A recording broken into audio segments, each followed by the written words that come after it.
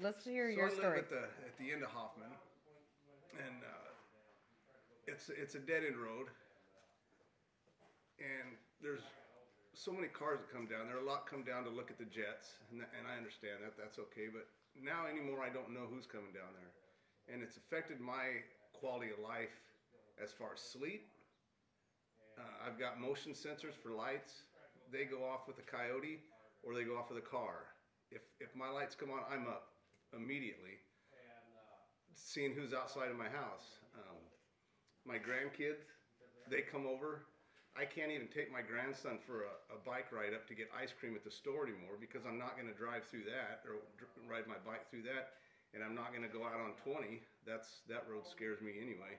Yeah. But and then another thing about the camp there, the sheriffs have said all the needles that are on the ground, don't do any cleanup. There's needles everywhere. Well, why isn't the Environmental Protection Agency getting involved here with the ground contamination? And how long is that ever going to take to clean up? There's ponds over there with fish. That should be a concern. Yeah, and it's all kind of connected to the environmental part of the whole area of the harbor. Yeah. The water from putting out the camper that burned, that had to run down there.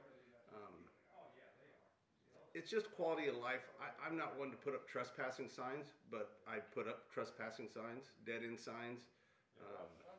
It's just changed my quality of life a lot in a negative way, and it's concerns. My wife is stressed out all the time now. Like I say, you got people that just come up on your property. I have to go out and tell them probably once a week to get off my property. Whether they're with these people or not, I don't know. I'm not going to find out. But yeah, I guess this big thing is quality of life. So I guess I don't know what else to say. It's just been a mess.